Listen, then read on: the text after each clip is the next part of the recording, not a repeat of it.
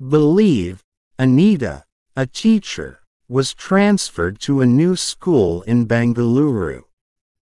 It was her first day on the campus, with her first class to be taken for Class 5 students. She looked like a very kind person, which was far from reality. Not that she was a bad teacher. She was very efficient with her teaching, but she lacked patience. Her fury knew no boundaries if a student failed to answer her questions. Upon reaching the class, she asked a student to introduce herself. But the girl stayed silent.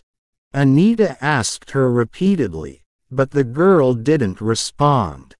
With each time she asked, Anita's tone rose, finally releasing her anger in the form of a wooden ruler hitting the girl. Just then, another girl sitting next to her named Ananya rose to say something, but Anita told her, "Talk only when you are asked to. This is my class, and I will decide the rules. Stay silent and sit down on your chair."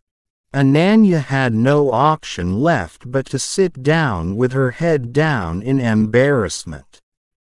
Anita continued unleashing her anger on the girl until her ego pacified her, and she wrote a note in her diary demanding her parents be present in school tomorrow. Anita was not a cruel person at heart, but it was just her way of managing students. She felt that if her students were punished for not answering the question, they would study harder and give extra attention in class. This way, her students always scored better. That was one of the reasons she was liked by everyone in her previous school. Her results were outstanding. The very next morning, Anita was called to the principal's office. Excited, she entered the office expecting appreciation for the last day's deeds. Upon entering, she watched the girl standing with her father and looked at the principal eagerly. The principal nodded his head in anger and shouted at her, saying, "Anita, what have you done on your first day? Don't think you will be appreciated for how you treat students. If students don't answer your questions, you must teach them again. You have no right to punish the children. If you think they are not disciplined, you can talk to them but not punish them. Not in my school." Anita fumbled and said, "But sir, she would only answer if she is punished." I asked her repeatedly to introduce herself, but she didn't speak a word. Instead, she stood still, looking straight at my face. How would she sustain herself in a highly competitive world if she can't even introduce herself? "I am sorry, sir, but I don't think I did anything wrong." The principal rose from his seat and continued, "For your information, Priya is not only the topper in her class, but she has brought so many laurels to our school. So don't tell me about her competency. I have never seen a student as smart and talented as her. Just apologize to Priya and her father and wait outside." Anita's eyes swelled with tears as she said sorry to Priya and her father before leaving the room. In her mind, she decided to give Priya a tough time. She thought, "I will put a tough question paper this time, and then let me see how she passes. The principal will have to take back his words for sure." The principal called her in after Priya and her father left. He told her about the mistake she had made. He said, "Anita, Priya is an excellent student. Whether it is academics or co-curricular, she is extremely talented, but she has a problem."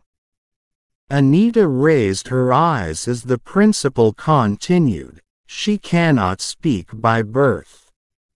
When Ananya wanted to tell you about it, you didn't allow that. Instead, you asked her to stay silent. How could a child with no ability to speak introduce herself?" Listening to Priya's story, Anita realized her mistake and apologized to the principal before leaving the room. But she was not going to give any special treatment to Priya. Anita decided to treat Priya as she would treat any of her students. Anita would ask questions to Priya every day, with the only change that Priya had to write down her answer on the board. Not only Priya, but she also asked everyone to explain the answer using the board. Anita noticed that Priya had a lot of pain in her heart. She had heard from other teachers that Priya's father was very supportive, but Priya kept her thoughts to herself. Anita never saw Priya share her pain with anyone. Priya would mostly keep to herself. She would hardly mingle with anyone in the class. That was the reason it surprised Anita when Priya left a note for her on the table before she entered the classroom. Anita read the note, tore it, and threw it into the dustbin. She took her class as she would take on ordinary days and left during the break. Anita had noticed that Priya spent her recess time in the music room and decided to go meet her there. Priya stopped playing the piano as she saw Anita walking in. Anita asked, "Do you want to know why I threw that paper in the dustbin?" Priya sighs, "Yes." Anita responded, "Because I like you a lot. My way of dealing with students may be different, but it doesn't mean that I hate them. I like all my students, and I wish all of them well. There is one thing in that letter which I didn't like. How can someone hate our charming and intelligent Priya?" Priya grabbed a notebook from her bag and wrote, "Everyone shows sympathy towards me because I can't speak and I don't have a mother. Sometimes I feel that my mother left me and went to God because I can't speak." Thanks for watching and don't forget to subscribe.